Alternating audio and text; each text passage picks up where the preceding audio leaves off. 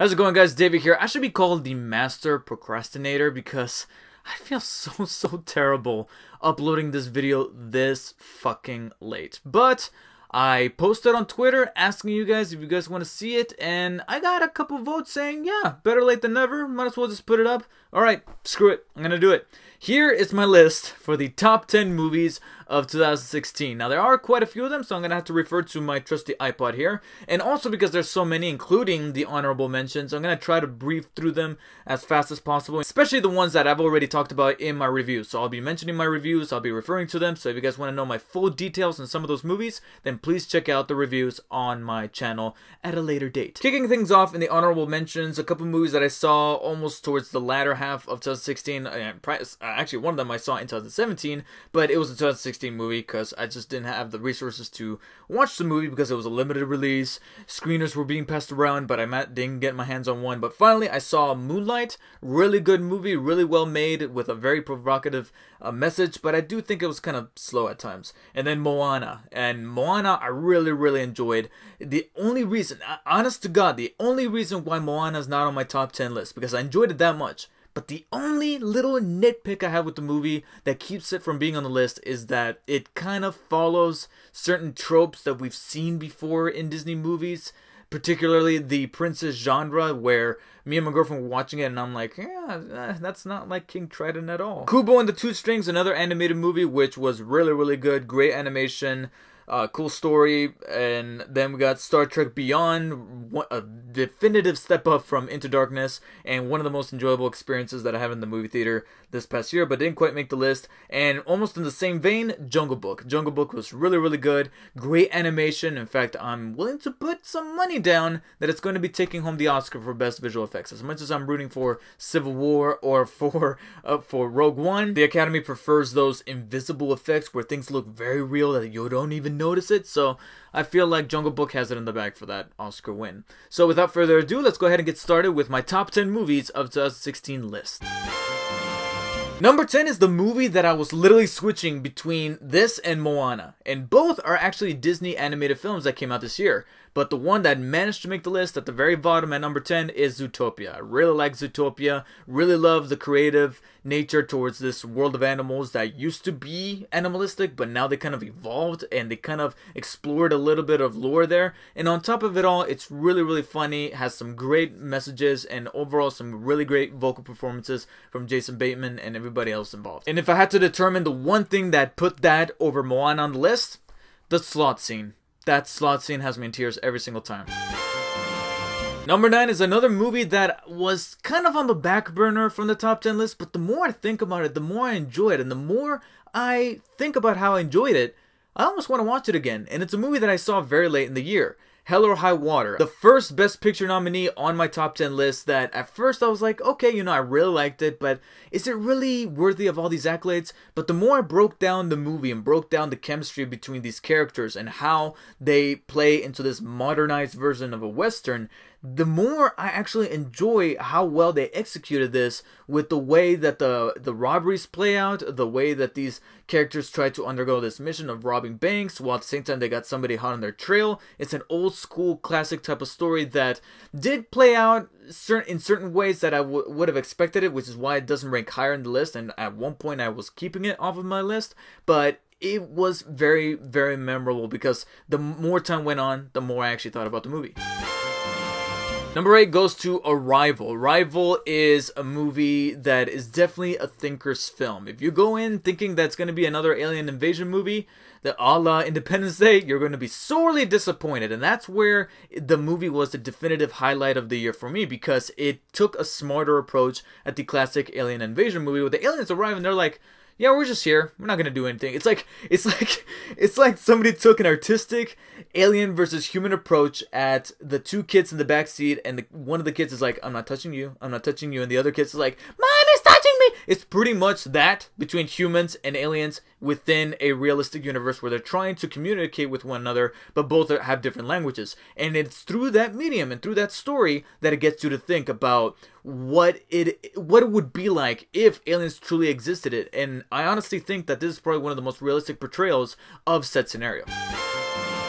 Okay, now we're getting into some of the movies that I know you were expecting to be on this list because they're genre movies, but I enjoyed them that much. Number 7 goes to Doctor Strange. I understand that the story is not all that different from that of, say, Iron Man, which happens to be in the same universe, but the visual effects, the charisma from everybody in the cast, including and most especially Benedict Cumberbatch as the titular character, and just the overall feeling of fun and enjoyment and entertainment from beginning to end that gets ended up with those visual effects, which I think could possibly give Jungle Book a run for its money in the visual effects department come Oscar time.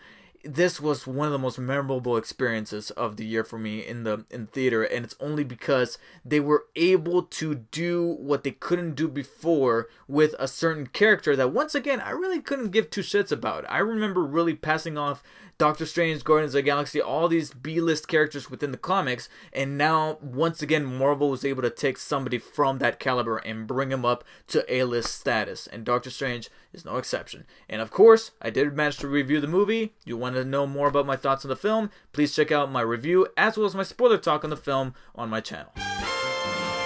Number 6 is a movie that I was kind of thinking about putting up higher in the list, but there are a couple of problems with it, but this does not make it any less of a unique experience, because that's the definitive term, unique. Very much a different experience than any other film on this list, and that goes to Hardcore Henry. Hardcore Henry was, I think, in my opinion, one of the more underrated films of the year. Of course, the way it was filmed and the way it was put together might have been one of the things that turned off certain people from watching it in the first place, from that not only first-person perspective, but it's used with certain cameras to give it that look like it's being from the first-person perspective. It's not handheld footage because people are drawn to that because movies like that make bank, but this is from the first person, where it's given that fisheye type of look, but it's on top of that an action movie where certain frenetic things are happening all at once. But that's where it spoke to the inner gamer for me, and that's why I enjoyed it most of all over generic audiences. I know it's not going to be the same cup of tea for everybody, but to me it was very worthy of being at least at the number 6 spot. You want to know more on my thoughts? Please check out the review on my channel. Okay, number 5 might be one that could potentially be a little controversial, and some of you might be, OMG, why the fuck is this?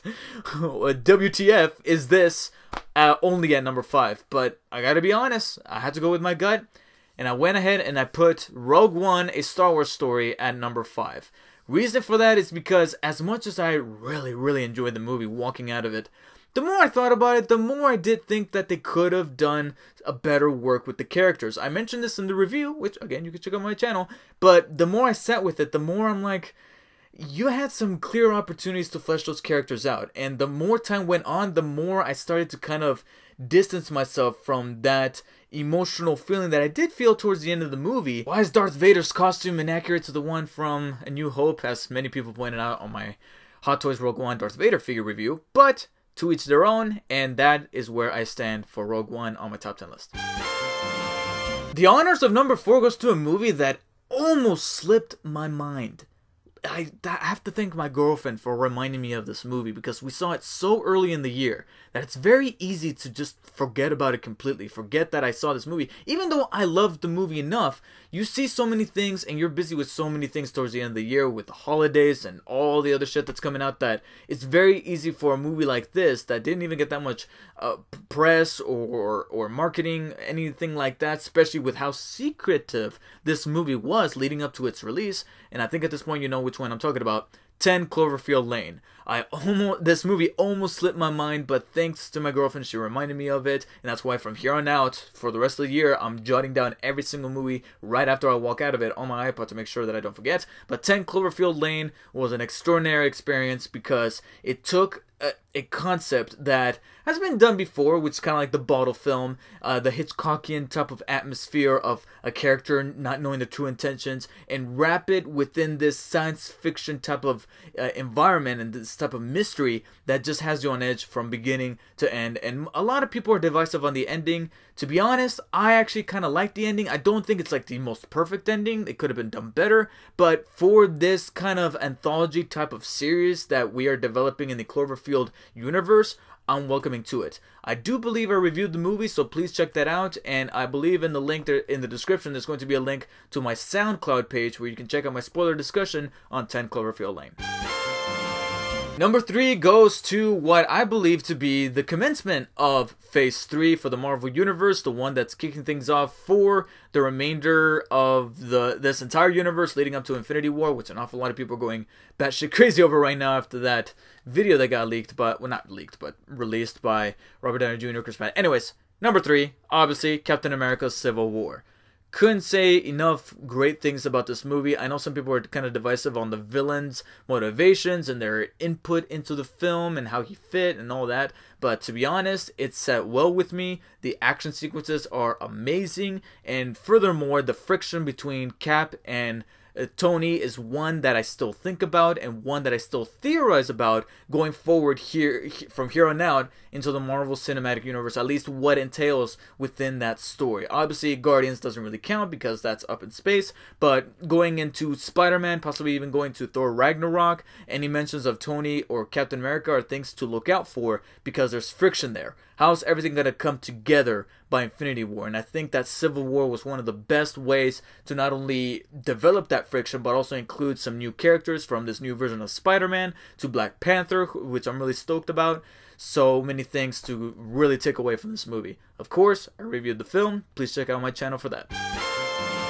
And now we boil it down to the last two. And this is where things got really complicated for me because one movie came out super early in the year, and I knew very much ahead of time that this was going to make my top 10, seeing it so early in the year.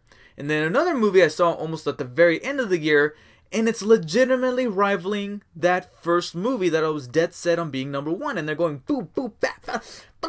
After heavy deliberation, I finally ranked them, but please know that these last two movies, are pretty much tied for the top spots. But if I had to rank them, then I guess I'm gonna have to go with number 2 and give it to La La Land. La La Land is probably one of the most definitive experiences in the movie theater because all I can say is that I am not a huge fan of musicals, but I loved La La Land. I can't stop playing the songs on my iPod. I can't stop thinking about the characters, particularly Ryan Gosling and Emma Stone and their chemistry, and also the way the story is written because it kind of plays on certain beats that we've seen before about two underdog characters trying to make it big in LA.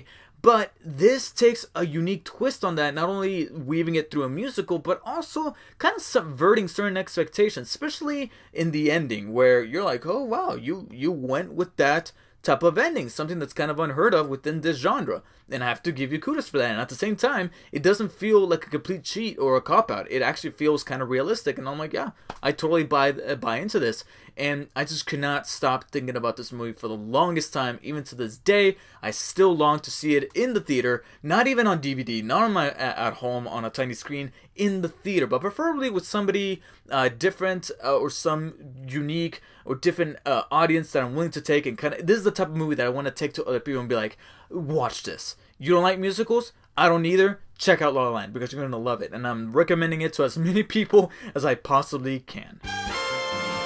And number 1, I think by this time you already know what it is because I haven't mentioned it in my top 10 list. How could it not make my top 10? How can it not be in my honorable mentions? So it's bound to be number 1. But keep in mind, it was tied with La La Land for the longest time and I had to make a choice. And that choice is giving the number 1 spot to the Merc with the Mouth, Deadpool. This is the movie that me and my girlfriend are often quoting to each other, we're often referencing, and for good reason, because it's a well-made superhero movie, and it's also a hilarious movie overall. You take the superhero aesthetics, and it could very much be a movie about this mercenary who takes pride in the work that he does while at the same time breaking the fourth wall and making the whole experience of the film immersive for himself and for you, the audience members. And obviously I can't say any more than what I already did in my review. Please check that out. I'll be posting an annotation or in the description somewhere, but not enough good things could be said about Deadpool. There's a reason for why an awful lot of people were thinking that it was going to get a Best Picture nomination at the Oscars because it was netting a lot of nominations up until that point. But alas, it was not meant to be. It's okay, Deadpool. You still have Golden Globes. was trying to make a ball pun there. It failed. And that does it for my top 10 movies of 2016. Please let me know in the comments what was your favorite movies of 2016. What are your most anticipated movies leading into this year? I know we already got just a couple out of the way now that we're about halfway through February, and I know that I'm really late with this video, but I know y'all enjoy that 50 Shades Darker. Yeah, it's gonna be on your top 10 lists, right?